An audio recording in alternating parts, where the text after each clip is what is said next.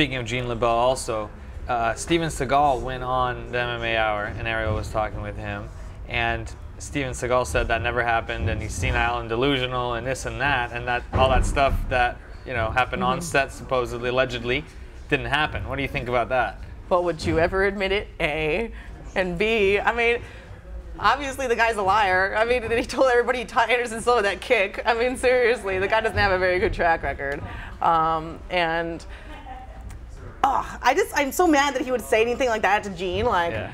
I don't want to give anyone another quote. I'm gonna give you another quote. I would beat the crap out of Steven Seagal, but I bet I could.